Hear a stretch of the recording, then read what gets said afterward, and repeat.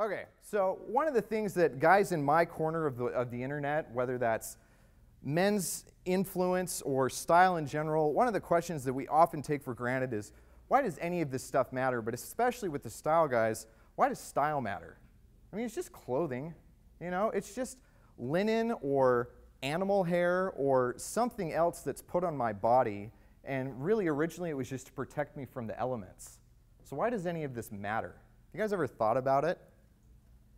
So one thing that it does do is it helps our brains shortcut and be able to make judgments based on patterns. Now the world will tell us that that's bad, that we shouldn't make those judgments based on those patterns, and to a certain extent I agree, as long as you're willing to make them and then override them once you're given different information.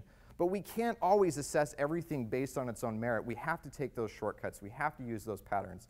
And clothing is a huge way to do it. Now, in the course of the day, I've already had 3 gentlemen come up and introduce themselves to me and say, I knew you were a speaker. Why do you think they knew that? It's because of what I was wearing, right? One of them specifically told me, he said, you don't roll into a conference looking like you do and not be a guy who's speaking and presenting, right? I haven't done anything else. We hadn't said anything. We hadn't communicated. Sure, there's body language and there's presence, but even that is either exaggerated or downplayed by the clothing that I choose to wear. So style is a big one, and it's one of those things that it helps us facilitate our interaction with the rest of the world. It helps us determine who's in tribe and who's out tribe. It helps us determine the value of what we have. It helps us signal our status. It helps us signal our fertility. It helps us signal all these other traits that we seek as virtuous in other people, and it applies just as well to men as it does to women. However, there's a big difference between the way that men and women should approach style. And this is one of the things that I see a lot, because most men have kind of this either negative relationship with their appearance or they just have a neutral one. They assume that as long as I don't look bad, then I don't really care how I look. And I'll tell you that any guy who says that he doesn't care about his appearance, all you have to do to call him on his bluff is say, all right, come to work tomorrow in a Snuggie, a pink one, right? One of those big old blankets with sleeves. No guy's going to show up to work in that because he's going to be embarrassed by it, and he's not going to feel comfortable or confident in it. And so men, we do care about our appearance, but mostly we just care about it in this neutral context. As long as I don't look bad, then I'm fine. As long as I don't look ridiculous, then I'm fine. But we miss out on so many opportunities for what our clothing can do for us by not getting into the positive realm of having our appearance do good things for us as opposed to just not doing negative things.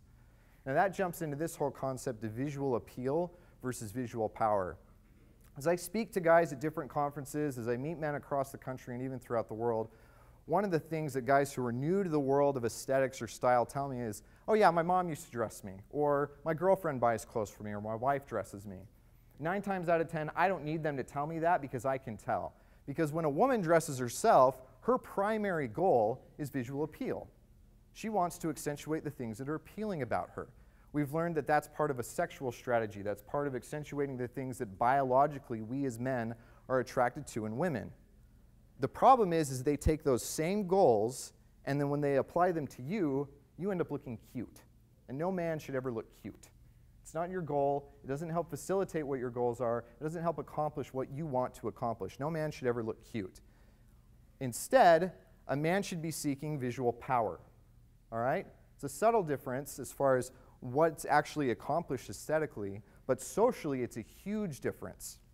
And that's why it's very easy to tell. For me, it was pretty easy to tell the difference between those who were speakers or those who run their own businesses, those who are kind of here to help with the conference, versus some of you guys who are brand new here to learn. And I don't mean that as a value judgment, but it certainly is an observational judgment. It's pretty easy for me to tell because some of you guys look like you just don't care, or that at least you care not enough to look bad, or that you just at least want to look kind of good in the way that a girl would think you would look good, but you don't look powerful. And I'll tell you, one of the biggest secrets to dressing well